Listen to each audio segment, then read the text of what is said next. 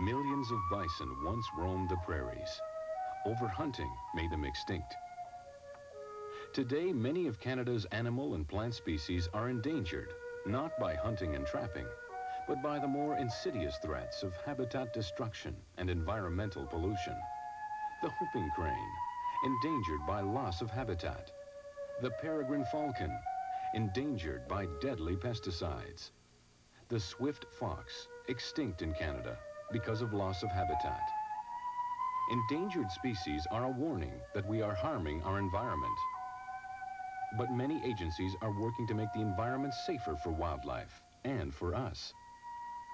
For more information and a complete list of Canada's endangered species, write to the Canadian Wildlife Service, Ottawa, K1A 0H3.